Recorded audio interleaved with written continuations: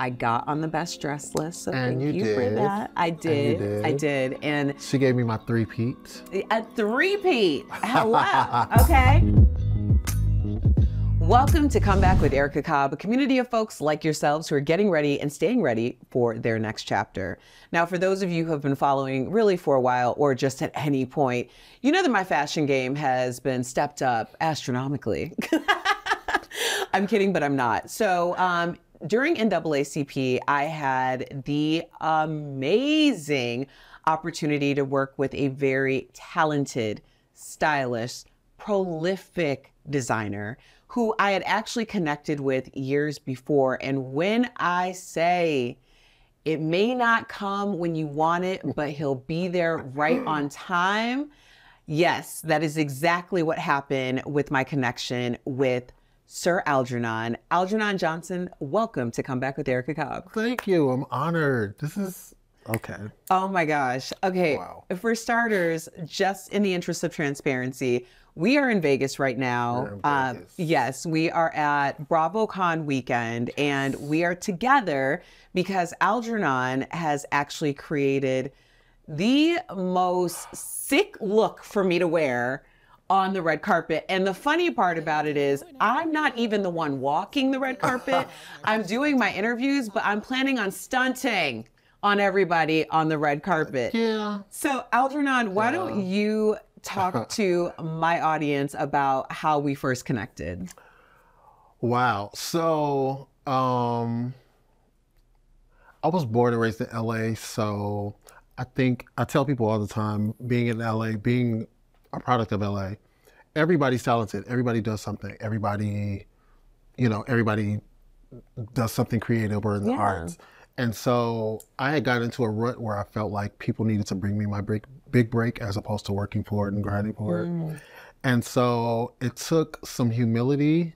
It took me kind of breaking myself down a little bit, like, yo, go ahead and do it. So I was sent a message. I sent a DM. I stepped in her DMs. I know her husband though, so it's cool. Yeah, I slid in her DM. But I sent a message because I had seen her work. I had seen her. She has a very strong social media presence. And I just gravitated. And it was one of those things that I was just like, well, let me just write her and see what happens. And this was actually pre-pandemic. Yeah, like right on the brink. Right. Yeah. On the brink of it. And so that kind of like slowed down everything. And then fast forward to last year, it just happened. It was just our time. It was time. Yeah. So you hit me back and you were like, hey, I'm going to I've been nominated, but it was very matter of fact, like I've been nominated, Well, yes, it was matter of fact, but I said it matter of fact to you because when you initially reached out to me and you were so so generous with your words to me. Wow. And you said that, I want to create something for you. Right. And the pandemic started pandemicking and there was a lot of loss for both of us. Right.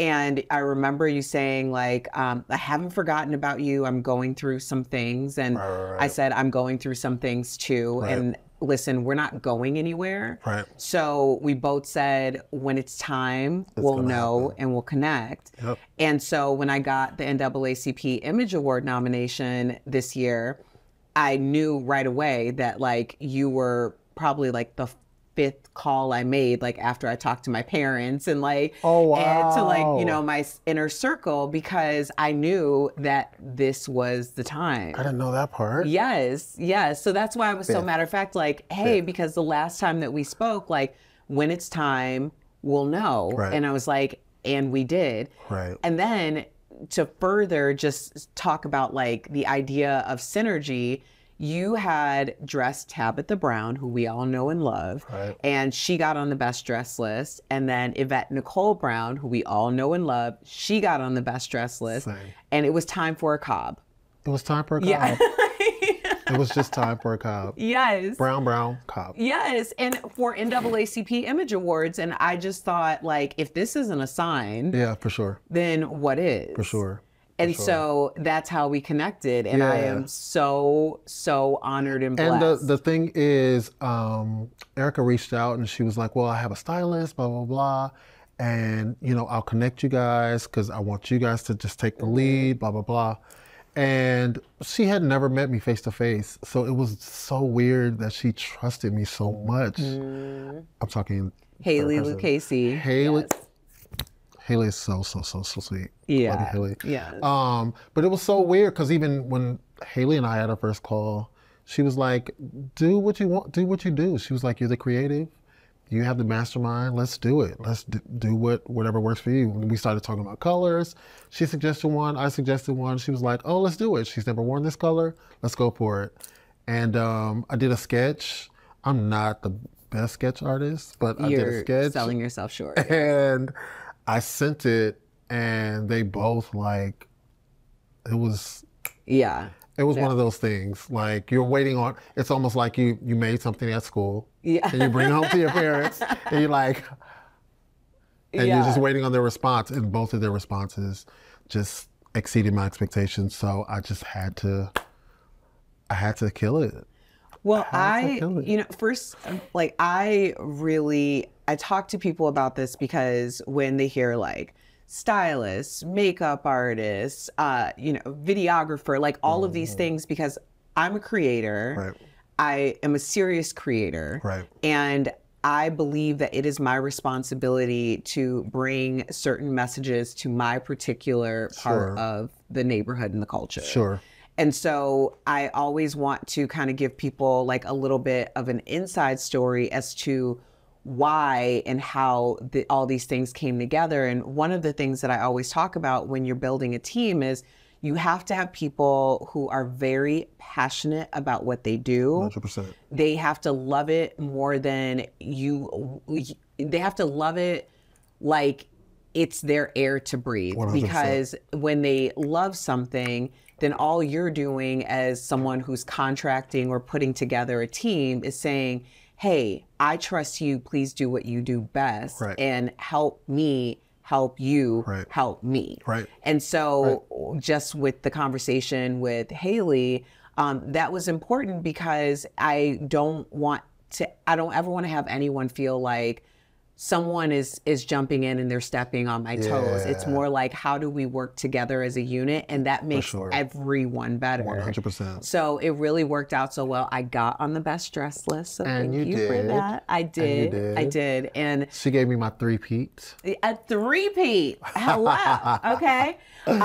So that was just like a beautiful start to our story. For sure. But I want to know about your story. How did you know that you were going to become a designer? It was weird because I grew up and my dad was a pastor. And so he was the sharpest guy ever. Like his suit would be impeccably tailored. His tie would match his pocket square. His pocket square would match his shoes. And he just had this whole thing going. And so I would watch him, even though he was my dad, I would watch him like, he's really serious about this, however he's putting this together. And so I just started looking around the house and looking around and trying to create and trying to figure things out. And I would draw, and then I would take some of his dress shirts. I remember taking one of his dress shirts at least, and I cut it up and I took it apart. But it wasn't me destroying it. It was me trying to figure out the process. Yeah. Trying to figure out how it was put together. And so I got my ass whooped. No. Yeah, because it was an expensive shirt. Yes. But, you know, but he saw that I had something. He saw that I had something special there. And then from there, it went from there. We had some old curtains in the garage that my mom she was done with. I grabbed those and I used them as fabric to make a dress. I knew nothing about it. How old were you at that point? I was probably 10, 11. Oh my gosh, wow. Maybe 12. And so I made a whole dress. I had no idea what a sewing machine was. So I used a needle and thread and made like a whole, it took me forever. Yeah. But my mom then started to pay attention. because she understood that there's something different about this. He's not just being destructive. He's not just cutting our stuff up. And so she realized it, and she started to hone in on it. I didn't know, this is the part of my story that I love the most, Erica. I didn't know that there was an industry created for me. I didn't know. I didn't know that there was a fabric store. I didn't know when I get to this fabric store that the fabrics are on this side, the pins are on this side, and then you can get the thread to match the fabric on this side, and then you can get the zippers to put in the, like I had no idea. So when I first saw that, it was like me, I was like at Disneyland. It was one of those moments like, are you kidding? I've been cutting up. That's why I got in trouble, because they could have just brought me here. Yeah. But how old were you when you went to your first Disneyland fabric store? I was probably, at this point, I was probably maybe 14. Okay, so a couple years later. Yeah. So, because I always find it funny, especially when you think about childhood memories of when you, because you're someone who has known what you were going to do and who you were going to be very early on, at least a component of it. Right. And we relate to each other on that, because 100%. Very early on, I knew I was going to be a radio girl, I was going to be in media, I was going to talk to people, I was going to tell stories. Right. But it's funny when I think about it now, because you just reminded me that in our minds at those ages, we think that we're creating this idea because we are creating everything else, 100%. Right? So it's like, it's so crazy when you meet someone or you're in a situation like a fabric store and you're like, oh, this world exists. Like, it's like 100%. Such a mind-boggling I didn't make this up. Right, right. Like, it's validation in a different way. Absolutely. So yeah, so it was one of those things that just, it let me know immediately that that spark, it meant something. It wasn't just me just being a creative kid or me just doing something different, because my cousins were all outside during the summer. They were all outside playing sports and, you know, doing other things, and they were away at camps and that kind of a thing. But I was in the house drawing or stitching or putting something together, and here we are. It's still, and the funny thing is, I had this conversation with a friend not too long ago, but I live in that moment. I exist there at that 12-year-old. Boy, I exist there. Yeah. So that's the reason why I can't be big-headed about it. I fully understand that my gift, my talent, my career, it's not just about me. It's about other people. Just imagine if I made clothes just for me. Yeah. I would probably be living in my car because I couldn't afford to live anywhere. So I fully understand that it's about other people, and that it's more than about clothes. It's more than about clothing. It's more than just about the pieces. When I zip you up in your dress for the first time, and when we did our fitting, those are the moments I live for. Yeah. Like, I'm getting chills right now just thinking about, but those are the moments that I absolutely live for. And you can't deny that this is something that you were born to do. Yeah, it's when like you get an anointing. That feeling. It's 100%. Yeah. 100%. I love what you said about it being about, it's not just about the clothes. Right. Because I think fashion in general gets a bad rep by many people because it's considered like, you know, maybe aesthetic or vanity or, you know, like all of these things that are very surface level. Sure. But a piece, like when you create, and I say a piece because I believe that's what you create. It's a work of art. Oh, and well, it is. And it comes down to looking at or feeling when you're wearing a piece, like the thought. Yeah. It's very important for people to feel like they're thought about. 100%. And so often, a lot of people don't feel that feeling. 100%. And when you wear a piece, it's of yours. It's something where it's like, he considered this about my body. Sure. He considered this about spots that are places that I might not feel as comfortable about. He considered this about places that I feel super comfortable. 100%. Yes. And then the moment, you know, there were so many moments, but one moment that I really won't forget is when you were helping me get into the dress, and my mother was in the room with us. And it was like, the only thing I can liken it to is like a wedding day, because it was so special. Oh, wow. And how she looked at me and Oh, looked wow. at you, you know, about, you know, it was a moment. And I think when we're talking about like fashion, but specifically when we're talking about designers, yourself, it's important that people understand that, much like, you know, people get credit for the amplification of minority voices, they get credit for the amplification of certain causes. I credit you with the amplification of being intentional, being thought about, and really being a person who has not only the responsibility, but also the privilege of showing up in your fullest self. And that's what you create. I think that comes from, well, I don't think, I know that comes from being an insecure kid. I was called the ugly skinny kid back in the day. And I remember being so insecure, and my acne, if you knew me back then, you probably wouldn't be my friend today. But my acne was terrible. That's not true. Hello, I was a part of the acne, yes. Oh, absolutely. So we bond on another thing. Yes. You turned the Nestle Crunch Bar over, that was my skin, honestly.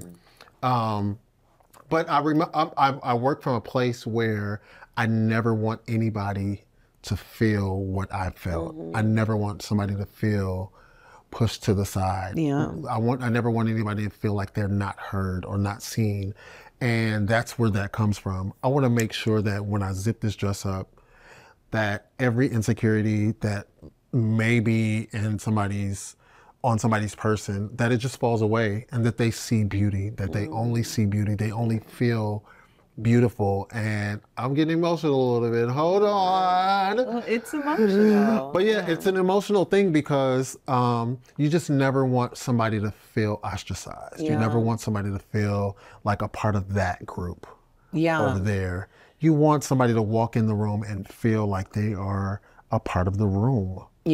So that's my motivation. I have to make sure that the person that wears my pieces, when they walk in, they feel seen. Well, you achieved that. Absolutely. You're listening to Come Back with Erica Cobb's conversation with Sir Algernon. I would say my designer, but I can't claim you. I'll take it. I'd like my designer. I would love to claim you for myself, but the truth is, you have dressed so many amazing people that I look up to, that really embody great things. And I think I think your clients, you and your clients choose each other. There is a definite through line to most people that I see you work with. Who was, or what situation was your first like contracted client where you were like, oh my gosh, this is like for real, for real? Niecy Nash. Oh my gosh! How dare you send an insecure guy a Hollywood starlet as his first real, like that was crazy to me. So I have a stylist friend that I grew up with. She called me. She is notorious for calling at the last minute. I won't call her name, but I love you, sis. She called me 2 days before a shoot. She said, I have a shoot coming up, and I really, really need this dress. She didn't mention the name. I need this dress. She's going on a promo tour. She's got lots of stuff happening. I would love to, let me know what you can do. So she hits me back the next day, and she's like, okay, it's Niecy Nash. And so I literally, honestly, in all transparency, I probably had maybe $200 in my bank account. It was a lot going on at the time. I was still working, but I had lots of moving parts. I had lots of things going on. But I took what I had and went down to the nearest fabric store, grabbed some fabric, went home, said a good prayer. Yeah, well, you have to. We got to get covered in the blood of Jesus, honey. Yes. Said a good prayer, pulled out my scissors, put on some music, grabbed some snacks, and 3 hours later, it was like, oh, okay, I finished. I'm done. And I took a picture, sent it to my friend, And she was like, oh my God, I love it. She sent me the money to ship it. The shoot was the next day. Oh my gosh. I was in Atlanta. She was in LA. Oh my gosh. She was like, we have to overnight this. She was like, please tell me that you have time to take this to overnight. I jumped in the car, went and overnight, packaged it up, overnighted it. She got it like early before the shoot even started. She put it, but she didn't respond to me. She didn't hit me up immediately. So I'm sitting there like, oh, maybe, was this a mistake? I wanted to eat a cheeseburger at least today, but I spent that on fabric, you know. Oh my gosh. But she hit me up at the end of the day, and it was loads and loads of pictures. Oh my gosh. That's better than a text message. And I could not believe my work was on a Hollywood star. Like, this was crazy. And at the time, Niecy was on several shows. She still has several jobs. Yeah. But she was on several shows back to back to back to back. And she had been nominated for so many awards, and she had won so many awards at that time, at that point. So imagine the 12-year-old.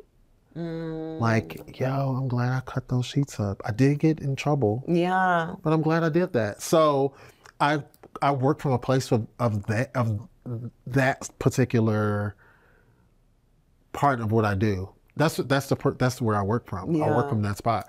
Only because it keeps me grounded. It keeps me from smelling myself. It keeps me from, and there's a level of smelling ourselves that we have to have in this industry so that we, so that we have exude that confidence and everything that other people need from us.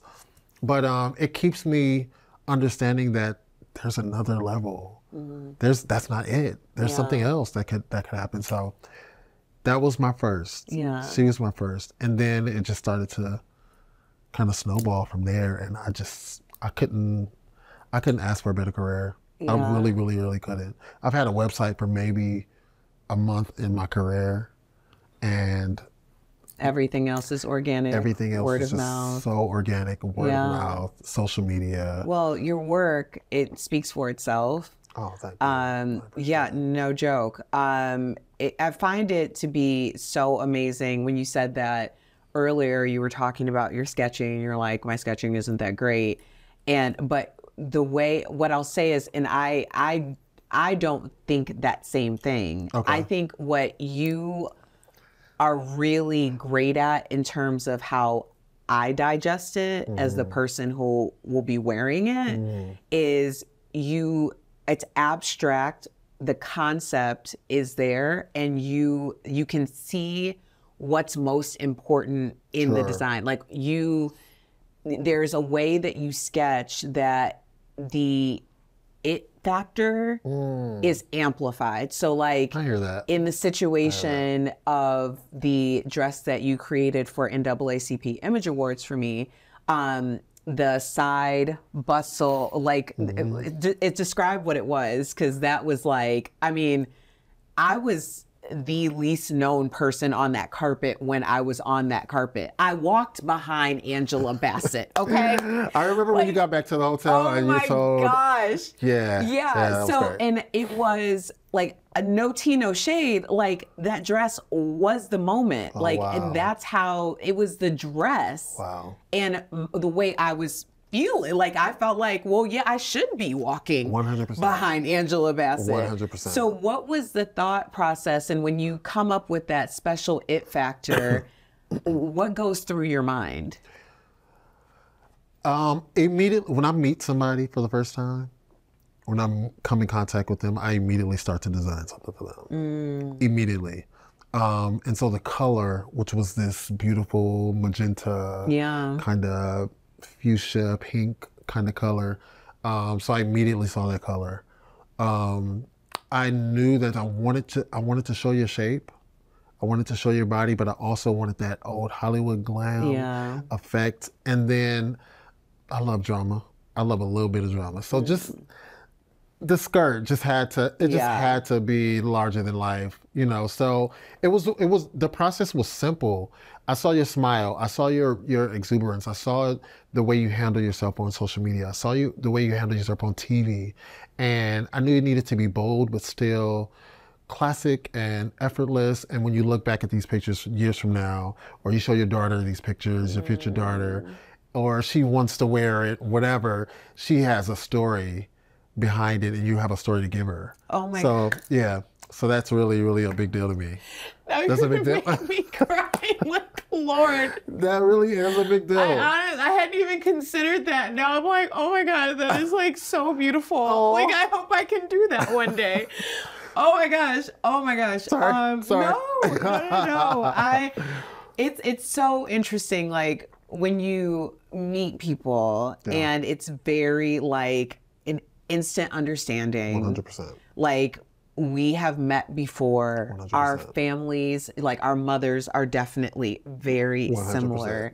100%. What effect has your mother had on your life? My mama was so fine. She still is. Yo, and still is. Oh my gosh, yes. I mean, just her being the first lady of a church.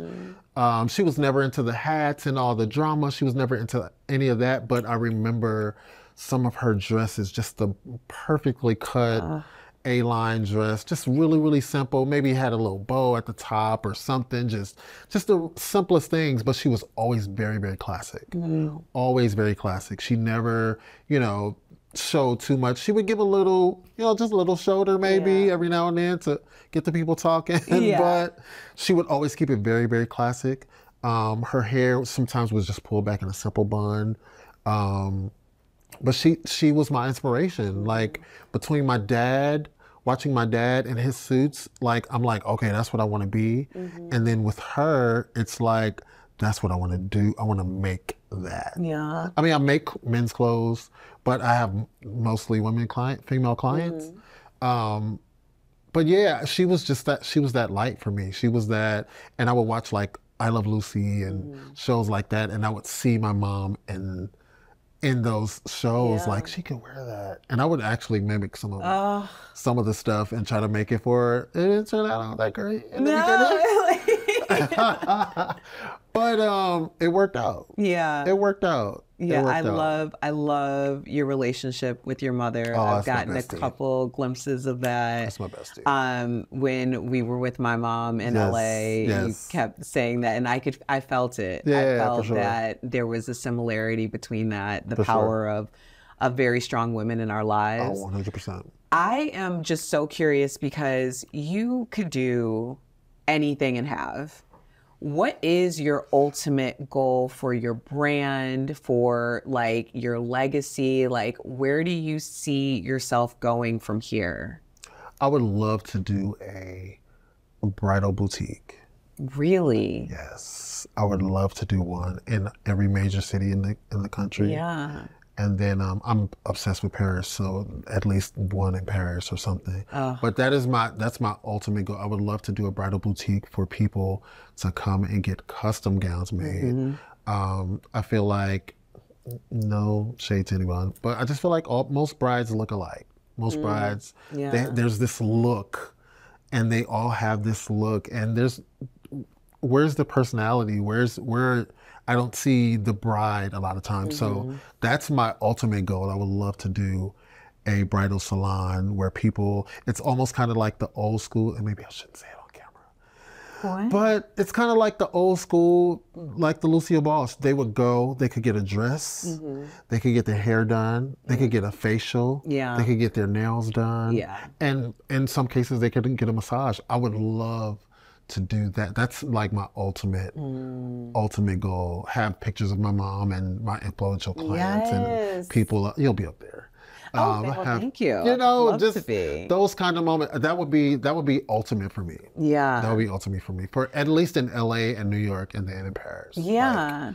Well, first of all, I think that this is just a dream manifested, 100%. Waiting to happen. 100%. And the other thing that I do want my audience to know and understand is it's also your diversity of you can dress anyone, any race, any age, any size. Like you always bring out that special it factor in every single person, and it's the stamp that really makes you stand out. Oh, wow.